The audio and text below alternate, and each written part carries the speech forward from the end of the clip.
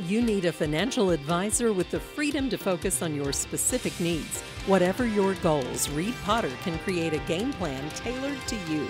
Call Reed at 432-0777 at Pikeville, Kentucky to learn more. June shone spotlight on the vital importance of pollinators for our ecosystem. Most people don't realize how important pollinators are to the public.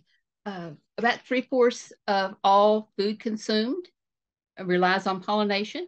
According to the National Wildlife Federation, pollinators are responsible for 1 of every 3 bites we take. We don't really think about how important they are when we're taking that bite of that food, that without those bees, that may not be available.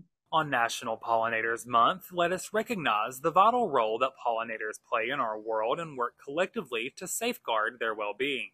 Understand, it's not just honeybees that are pollinators. Bumblebees are pollinators. There's other pollinators besides the honeybee, but the honeybee is one of our biggest pollinators that there are. So we need to try to protect them.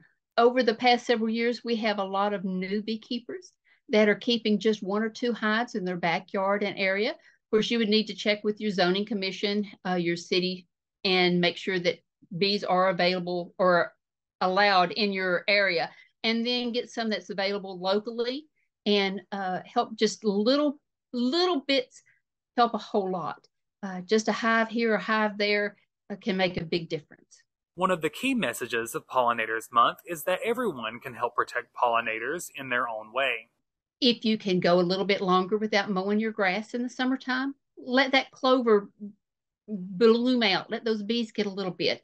If you can not mow certain parts of your outer yard, let a few weeds come up. Beekeepers in this area, we depend on things like the goldenrod. Kentucky has, I think, 7 different varieties of goldenrods that bloom at different times in the fall. The goldenrod is a large thing that we can allow to sort of overtake some of our property.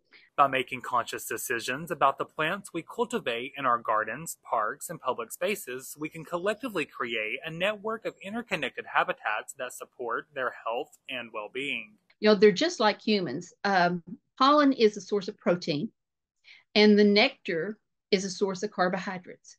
And their diet needs to be diversified with a certain amount of pollen, the protein, and a certain amount of the carbohydrates, the honey.